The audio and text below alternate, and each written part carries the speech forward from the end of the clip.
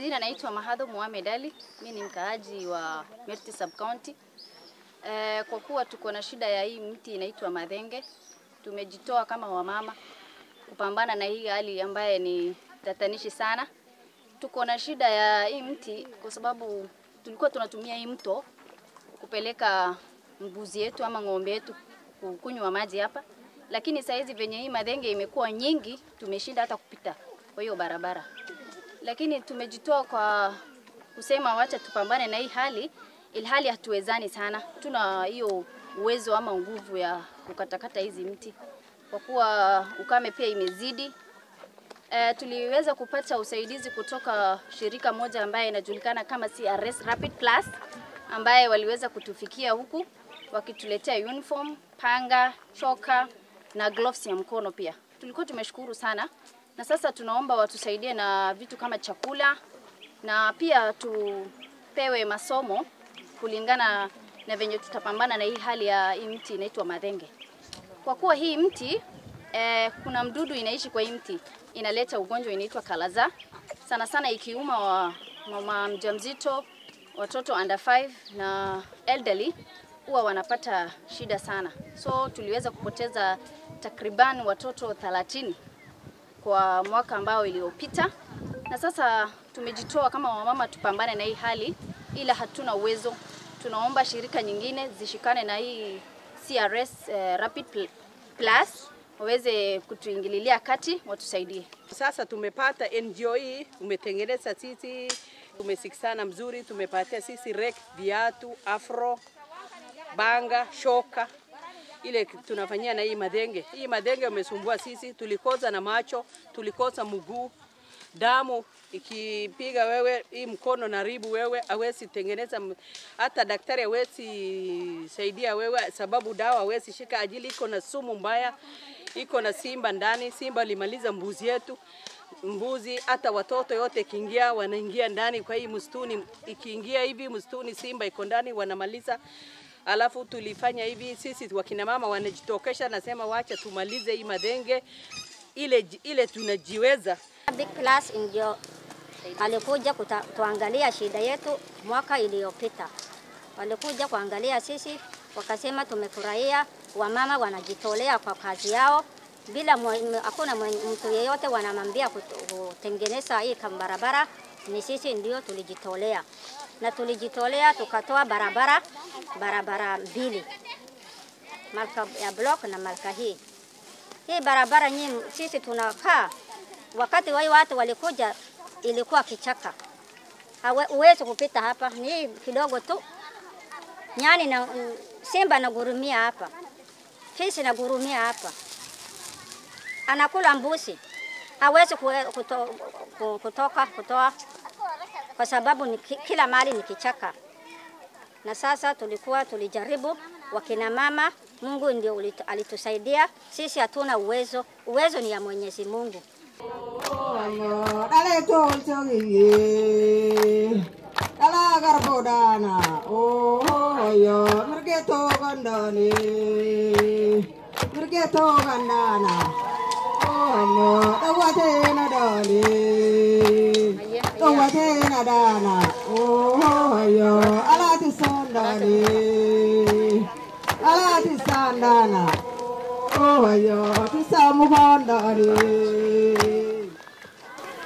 Mimi naitwa Biba Kubudu. Si tulianza hii makasi ya Mathenge 2020. Tulianza na mama wase na wasichana wengine. Tukaanza huko na malka block. Baka leni ya EP huko nyuma yote. Tukafanya, tukakata. Tukasema wacha tuelekee kwa Palaga. Tuende tukate kwa sababu chimba amemaliza ng'ombe yetu na mbuzi yetu. Tukachukua banga, tukaenda kukata na tukatoa barabara baka mto.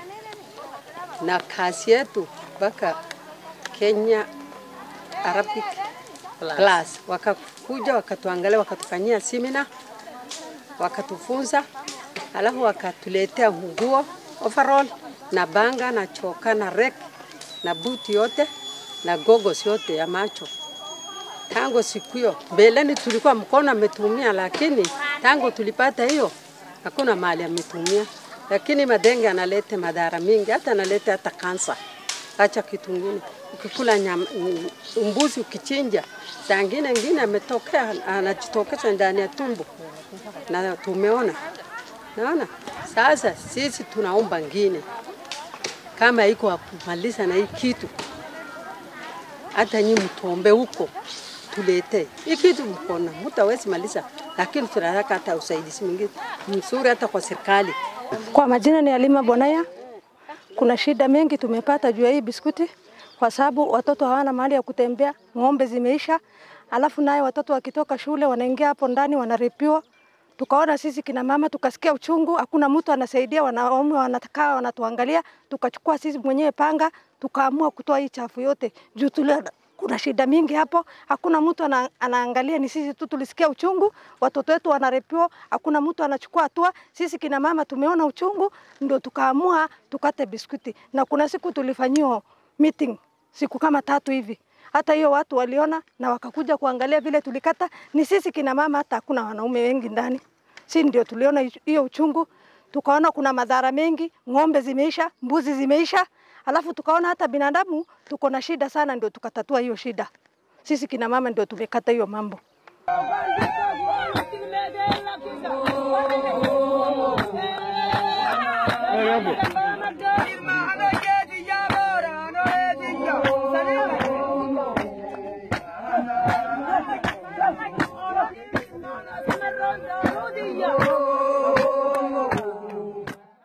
Sisi kama kina mama tuliungana kwa sababu tumeona kwamba Mathenge inatuletea shida hapa Merti. Ndio tukaungana tukasema hii kitu inatumaliza, tuamke sisi kama kina mama. Kama hata wanaume hawatatusaidia, sisi tujisaidie kwanza, tusukume itoke kwa nyumba mpaka iende kwa vichaka. So tukaungana sisi kama kina mama kama 16 hivi, 19 tukaungana tukaanza kukata Mathenge. Na hatuwezi kata na tunatupa. Tunakata ile branches yake, tunachoma makaa. Na tunauza zingine kwetu nyumbani pia tunatumia. So for like 3 months, for like 6 months hatujawahi nunua makaa kwa sababu tunatumia ile tunakata. Na Mathenge tuliona kwamba iko na shida mingi sana. Yes, tukikata hiyo branches yake inakuwa faida, lakini enyewe mwiba yake ni hatari. Mali na kudunga wezi haiponi haraka. Mimi mwenyewe ni victim. Over December ilinichapa hapa kwa macho, ikanibidi niende Isiolo. Nikakaa bila kwenda hata kusaidia na group yangu for almost like 2 weeks nilikaa. Ilinichapa hapa kwa macho. Hata ukiona mguu yangu inakaa kama imefura. Hiyo yote ni effect ya Mathenge kwa sababu kila wakati, kila jioni, kila asubuhi ukienda mwiba inachoma. So shida ile kubwa lakini tuliona ni Mathenge imetoka kwa vichaka mpaka kwetu nyumbani. Watoto hawachezi na stare kama zamani. Na wanyama wetu wanamalizwa na wanyama mapori kwa sababu zinaishi tu hapa karibu na manyumba. Hata mchana watoto hawachezi nje, siku hizi tu ndani ya zero grazing kwa plot. Alafu Mathenge pia zamani maji ya Wasonyiro, hata Waso ikikatika ni kama tu kama 55 hivi unachimba na unapata maji. Lakini siku hizi unless iende kama 20 hivi huwezi pata maji. Imenyonya maji kabisa. Alafu shida nyingine tena, wanyama pia wanakufa naye. Punda, utasikia watu wanasema punda iko na katika, yani inabadili style ya kutembea ya punda. Meno pia hakuna. Punda the same, mbuzi the same.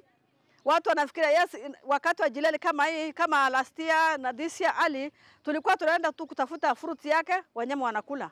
Lakini end result inakuwa mbaya sana. Inakuwa mbaya sana kwa sababu wanyama meno inatoka, inakaa na walking style nyingine inakufa. So ikikosa tu kidogo hivi wanyama, kwa sababu sasa siku hizi hata hakuna fruit yake, wanyama wanakufa. Zamani Merti hakuna story, hatujasikia kitu kama hiyo. Hata kama mvua haipatikani, mbuzi, ng'ombe tu ziko tu wanono, lakini siku hizi zimekonda, zinakufa. Hakuna mali sisi tunapata kitu kingine. So Mathenge haina faida hata kidogo. Hata kama zamani tulifikiria iko na faida, lakini tumeona kwamba ni shida imetuletea kama jamii ya Merti. lakini sasa kwa sababu tumepata hizi vyombo ya kujikinga naye, mtu akipata akichoma pengine mkono, una story ya kusema ati inanichoma. Kwa macho tuko na glasses, nadhani sasa hakuna mtu hata ikikugonga hakuna mtu atakuwa na shida ya macho. Apron tuko nayo, nguo yako siku hizi tukienda na hii, ukienda asubuhi jioni ukirudi utaona hii nguo yote side moja inapasuliwa. Lakini sasa kwa sababu hiyo apron sidhani kama nguo itapasuka tena. Hata ukienda na brand new haitapasuka tena. Mguu pia itakuwa protected kwa sababu uko na boot. So hizo vyombo yote itasaidia. Tuko na panga yetu ya nyumbani yangu sasa, kama panga 2 vimekatika iko tu nyumbani. Lakini sasa hii itanisaidia. Panga tuko naye, reki ya sukuma na ile muiba yake tuko naye. Zamani tunakata miti ambayo ina shape hii ili kuvuruta, lakini sasa reki inaturahisisha kazi. So tuko na protective cloth, macho inaprotektiwa, mkono inaprotektiwa, nguo ile mimi nimetoka na nyumbani inaprotektiwa, miguu yangu inaprotektiwa. So tunasema shukran kwa CRS na wale wengine wote wafadhili wengine ambao wameungana nao kwa sababu wametusaidia sana. I'm here to represent Kenya Forest Service in Prosopis management in Merti subcounty. The species has been introduced back in 1982. The main function was to curb soil erosion and other environmental issues. But because of not being managed well, it has resulted, it has really spread all over the area, captured agricultural lands and brought some kind of impact. But as we all know, forestry is about silvicultural practices. If we only manage this tree, if we only do thinning, pruning and other aspects of management, then we are very sure this tree is of a lot of importance to us. We have seen the government has come with Charcoal Rule 2009 that has accepted formation of the CPA, that is the Charcoal Producers Association, an umbrella body that can have a CPG, and it so many CPGs. These guys, what they do, they form groups, they register with social services and with also Kenya Forest Services. We allow them to do what we call charcoal burning. Especially, we do what we call a forest management plan, where we demarcate areas that have got enough prosopis that can be used for burning charcoal. And then after they burn the charcoal, what we normally do is that the association, that's the CPA, the umbrella body, is 10 shillings is paid per bag to the Charcoal Producers Association by the transporters, and then 20 shillings is paid to the CPGs, that's the charcoal producer groups, by the transporters. This money is put into a central account where the trees are removed. Then we replace it with other viable, with not viable, but other trees that are not as aggressive or as invasive as Prosopis Juliflora. And what we need to understand, Prosopis has got so many species. There's Prosopis Juliflora, which is commonly the most common one in this area that is very aggressive and colonizable. But there are those ones that the albida and the chalensis, which are edible and has a lot of other good products like animal feeds and so on.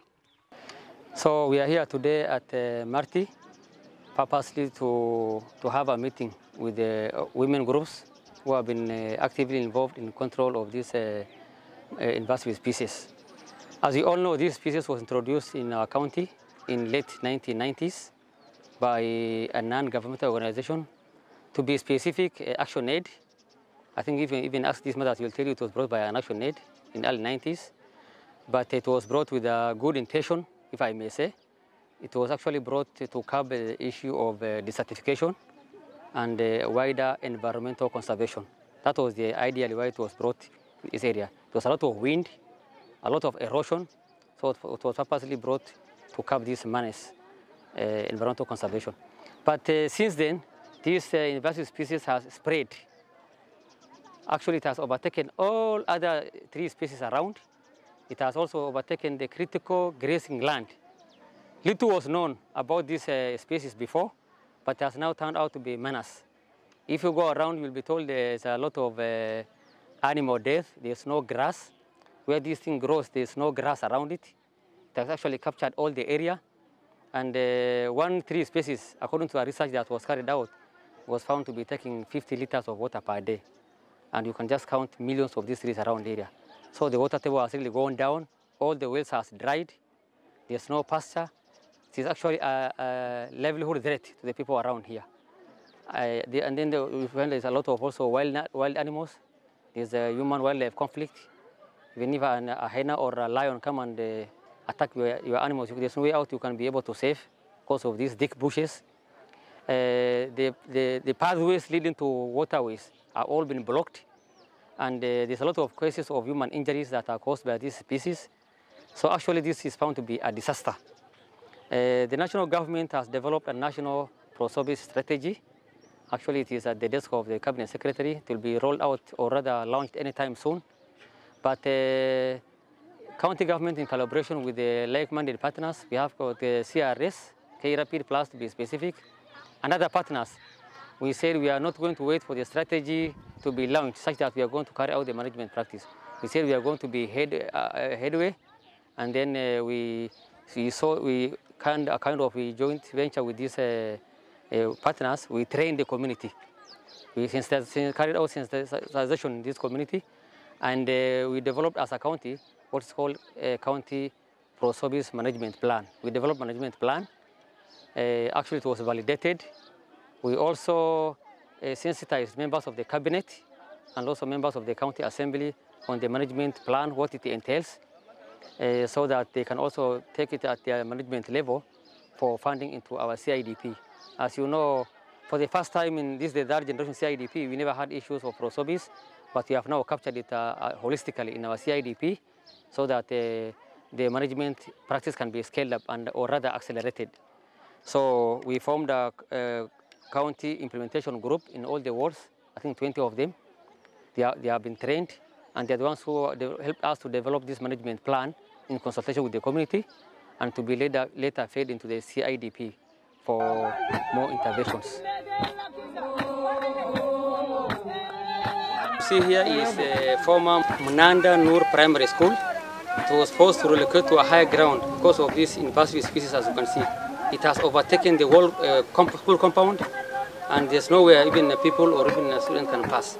So the school was forced to relocate elsewhere.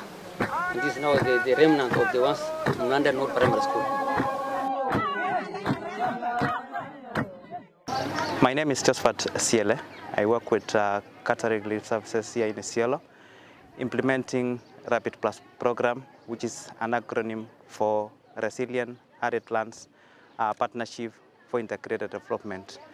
This is a program that is funded by Swiss Agency for Development and Cooperation, that is SDC, and it is being implemented across 5 counties by different stakeholders.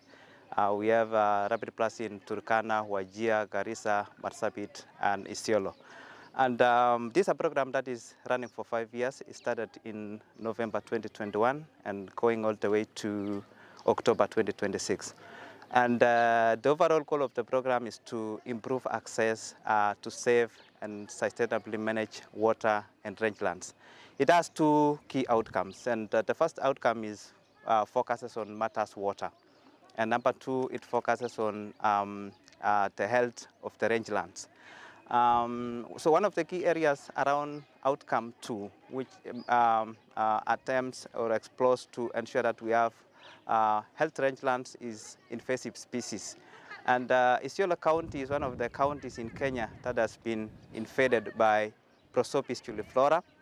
And many areas within the county has been affected a lot.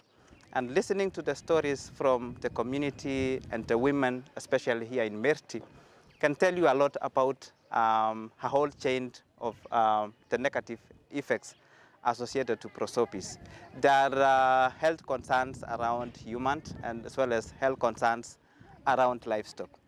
Many of them have mentioned tooth decay in livestock, Katika disease like for donkeys, issues of leishmaniasis disease for human, as well as constipation mainly amongst the children because of the consumption of Prosopis boards, which contain a lot of sugar.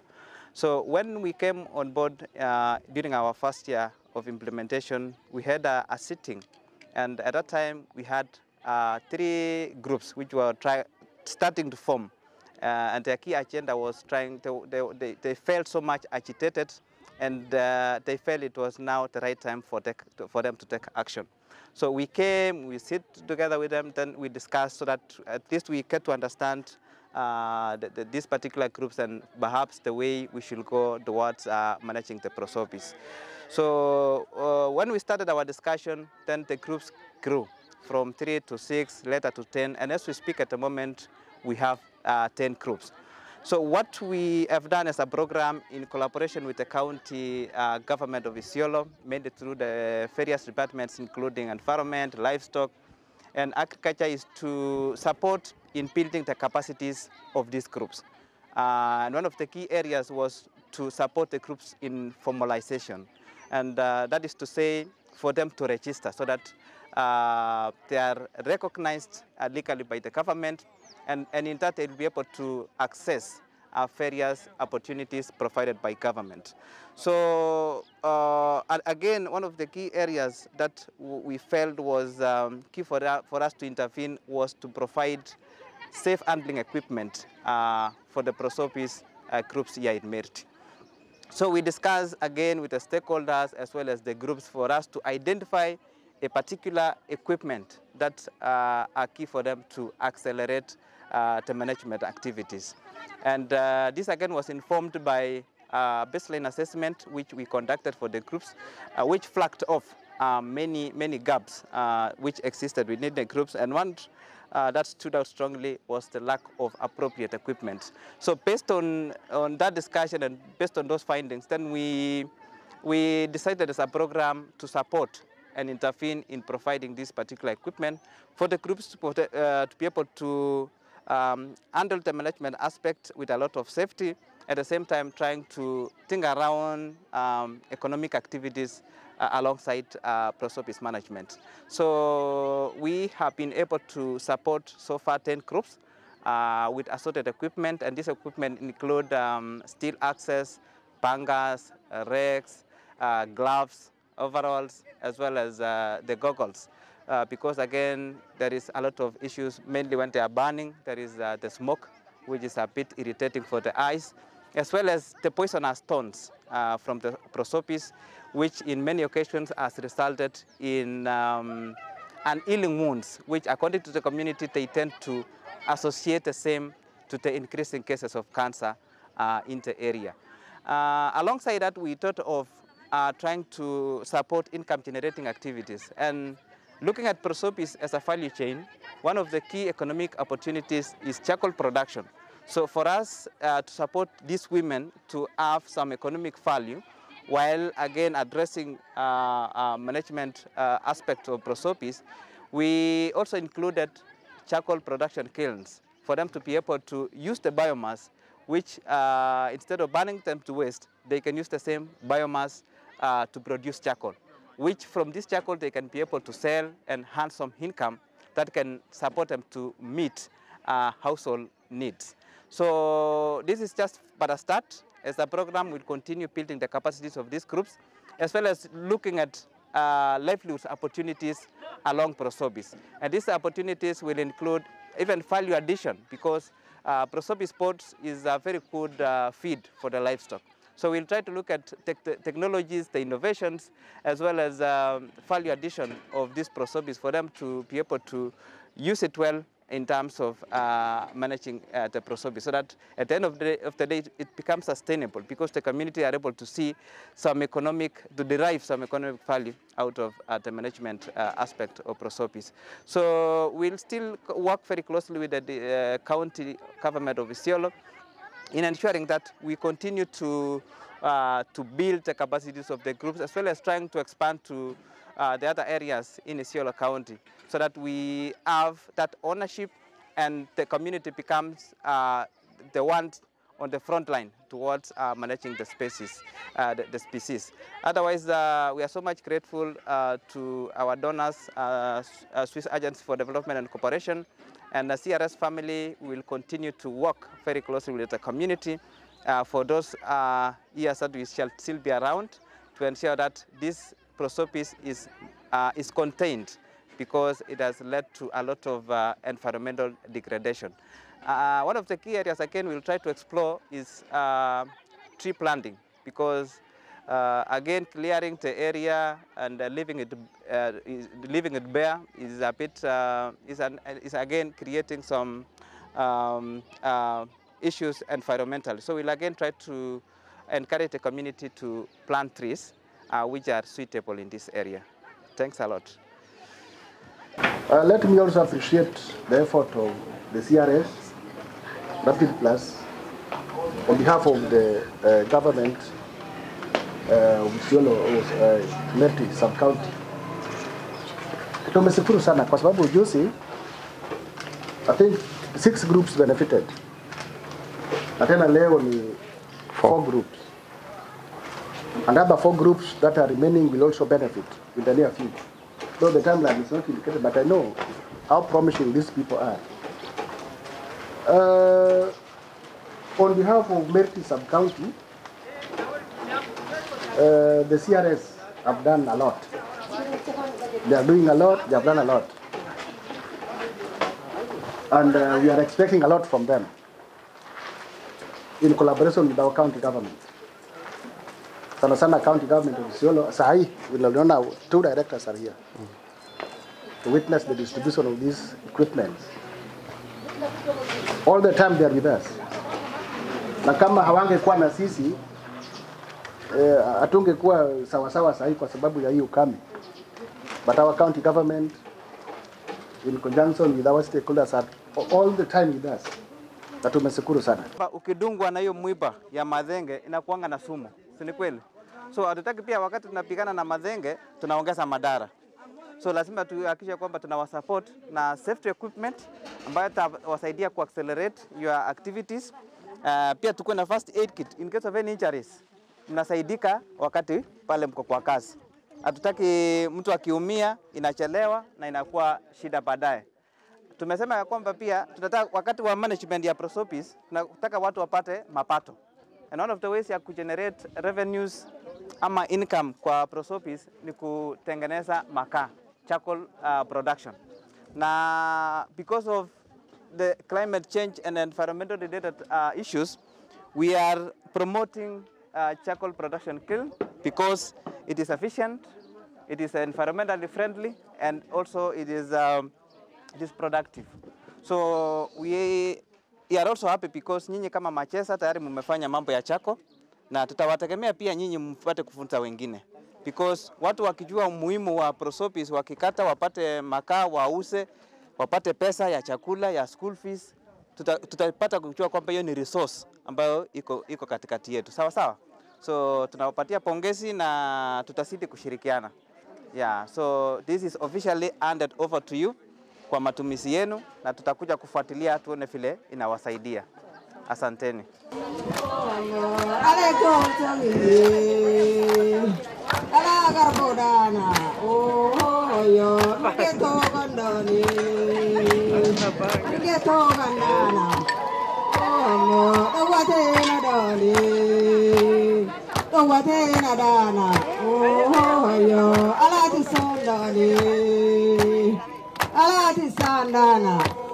Oh yo, ti siamo condani. Alla lo serricia. Oh no, ti sa saperici. Ana kufaya ima. Oh no, maya olimbifi.